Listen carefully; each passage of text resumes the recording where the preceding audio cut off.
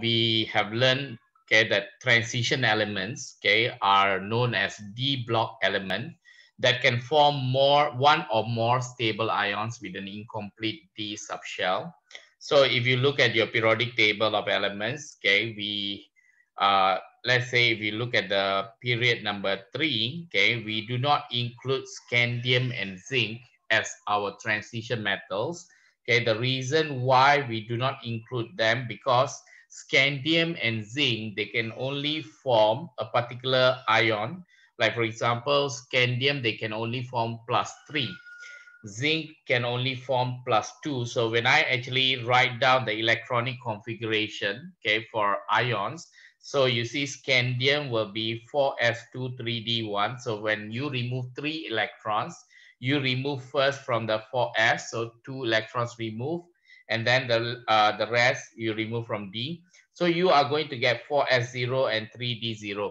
Now, in order to become a transition metal, you need to form at least one ion with an incomplete d shell, and we know that scandium can only form one ion, and that ion doesn't satisfy the requirement.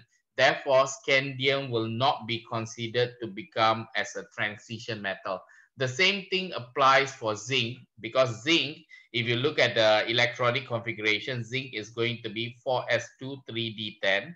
So when you remove 2 electrons, so you always remove from 4s rather than removing from 3d. So when you remove this 4s will become 4s0. Okay, and then the 3d is complete. Okay, so we do V1, in order to satisfy transition metal, the metal must form at least one ion that has incomplete d subshell, but here is complete. Therefore, zinc is also not going to be transition metal. So if we want to write the electronic configuration of copper, do remember this one we have learned in the electronic configuration, the atomic structure. Yeah, copper is a special case. So we write them, instead of writing 4s2 3d9, okay, we write them as 4s1 3d10. So when you want to remove the one electron, let's say for example copper plus, because copper can form plus and then 2 plus. So if you want to remove one, you remove from the 4s1. So you will become 4s0 3d10. Now do remember, when you have 4s0 3d10, the 3d subshell is complete. Okay, it's complete, doesn't satisfy the definition for transition metal. But do remember, copper plus is not the only ion that they can form. Okay, they can also form copper 2 plus. So when it comes to copper 2 plus, you remove one electron over here, and then you remove another electron over here. So you are going to get 4s0 3d9. So this 3d9 satisfy the definition of a transition metal can actually form at least one ion with incomplete d subshell. So that is going to actually help us to actually say that, yeah, copper is a transition metal. So that is how we can define transition metal. At least one or more ions that can form incomplete D shell. Yeah. So it's okay, Nicole Trisha. Okay. And then, okay, it's okay, Anita. So if you move on, okay, so the apart from a special case, yeah, copper is a special case. Last time when we learned in AS, we also have another special case related to chromium, because chromium also, when you write down the electronics configuration, we do not write down as 4s2 3d4, because it's not stable. It's much more better if we can write it as 4s1 3d5. This is the correct answer for chromium. Okay, so chromium and copper, they are kind of special case when we write the electronic configuration. But chromium can actually form, let's say in this case, they can form 3 plus and 6 plus. If it is 3 plus, I need to remove 3 electrons. So one electron I remove here, the remaining 2 electron I remove from the D. So I'm going to get 4s0 3d3. So this one satisfies the definition, an incomplete D subshell. And if I remove 6 electrons, I remove 1 over here and then remove all the 5 here, I'm going to get 4s0 3d0.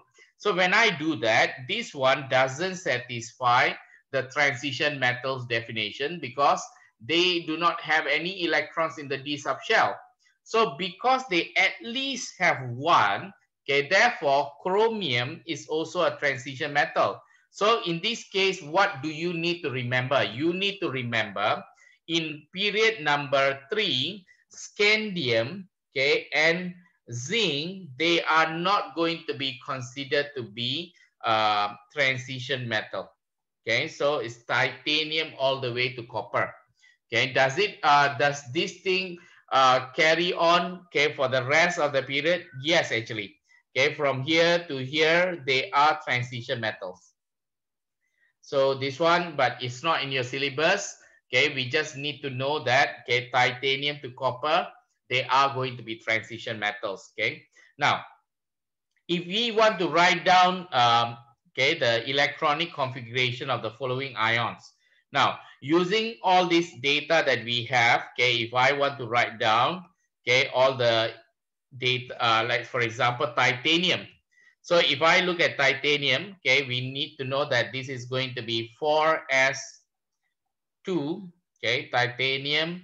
So if I want to write for titanium, it's going to be 4s2, this one and this one. So 3d1, 3d2. So this one is going to be argon. So for titanium, I will write down as argon 4s2, 3d1, 3d2. Okay, that's going to be the electronic configuration for titanium. So write down the electronic configuration for chromium. Chromium is special case, yeah.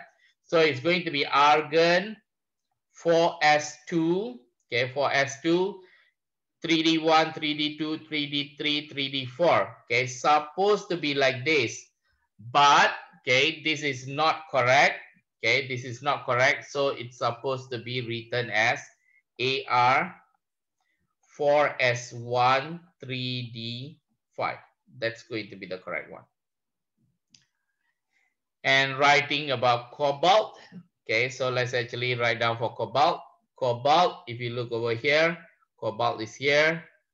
So this is argon 4s2, 1, 2, 3, 4, 5, 6, 7. Okay, cobalt is 3d7.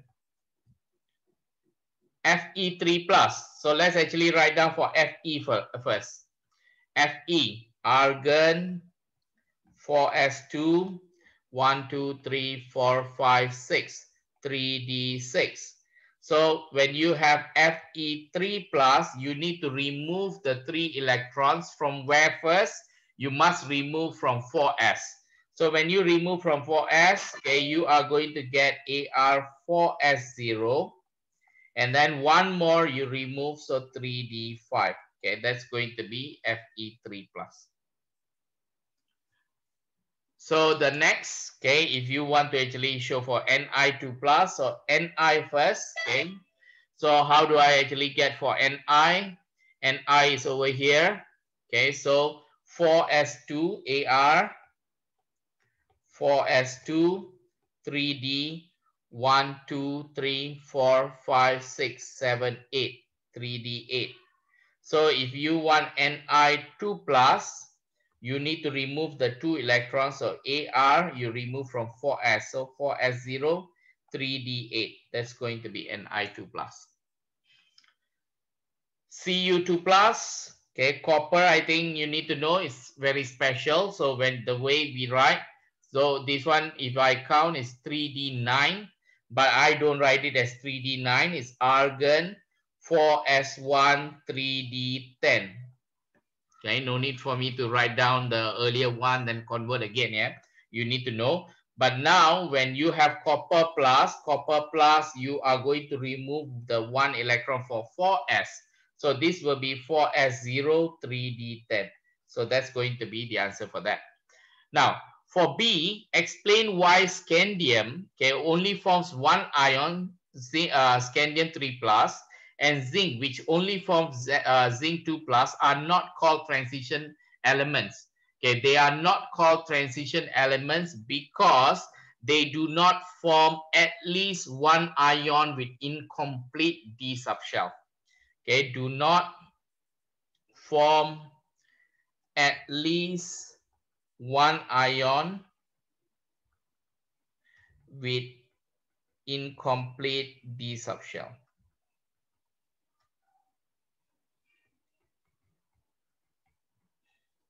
That will be the answer. Why is the maximum oxidation state of manganese is +7? So for Mn, this is Mn. Mn is argon 4s2 1 2 3 4 5 3d5. The maximum why it's 7 is because you can remove the 2 electrons here.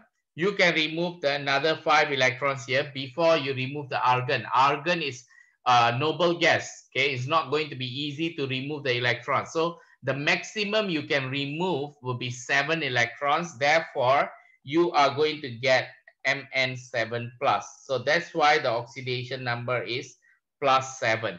Cannot be more than that. Okay. Look back at different oxidation states of vanadium shown in 24.2. I think I actually put it over here. Okay, so here, this is what they want you to look. Okay, look at this and then say, state the oxidation state of vanadium. Okay, in each photo. Okay, hold on. Look back at different oxidation state. 24.2. State the oxidation state of the vanadium in each photo A to D. I think this one A to D. Which one A to D? I think maybe something to do with the question. I do not know which one they are referring. But anyway, they say that, okay, this is going to be vanadium. So when you look at vanadium, there are different oxidation state over there. So if you have vanadium +2, maybe what I can do, maybe I change the question. So probably if you have +2, let's actually write down the electronic configuration and so on. So vanadium alone, okay, let's actually look at vanadium alone. Vanadium alone is going to be 3d1, 3d2, 3d3. So 3d3. So argon 4s2, 3d3. So if I have +2,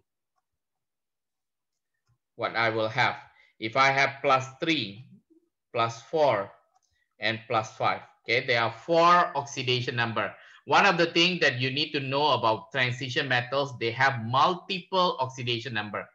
Okay, they have multiple oxidation number. And then for I think for scandium, okay, scandium 3+, zinc is 2+. They are not transition metals, okay, but there are also some metals that can only have 1 oxidation number. So not all of them. So nickel also +2, but they are transition metal also. Yeah.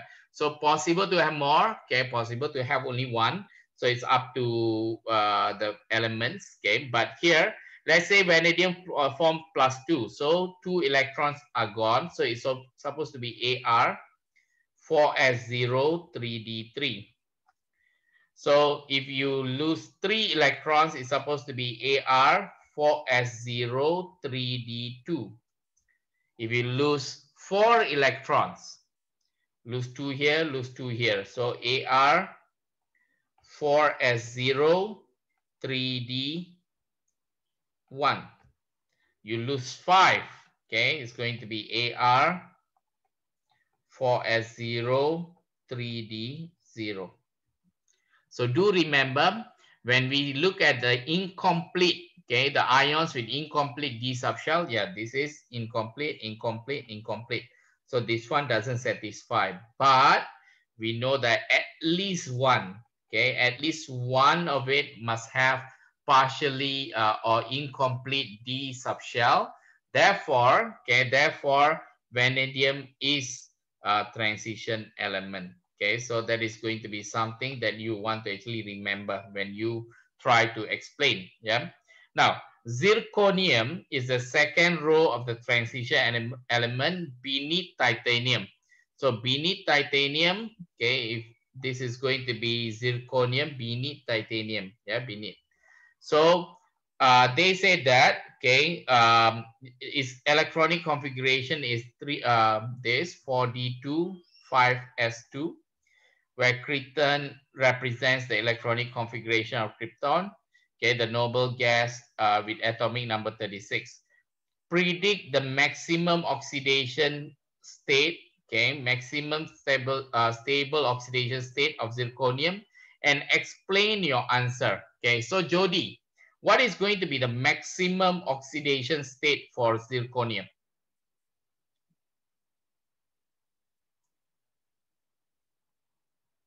Seven. Why 7, Jody? For the Zirconium, sure. this is zirconium. No, four. That's four. So there's going to be maximum is going to be +4. Okay, that's going to be the maximum. It cannot be +7, cannot be +5, and so on. Okay, maximum they can only lose 4. Okay, give the formula of oxide of zirconium, assuming zirconium exhibit the oxidation state in E, part 1.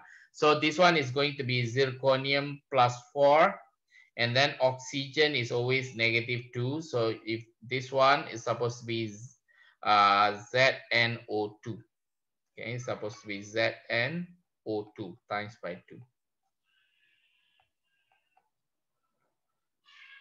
Now, so now if I actually look at the physical properties of transition elements, okay, physical properties of transition elements, okay, we have already know that what are transition elements. Transition elements, they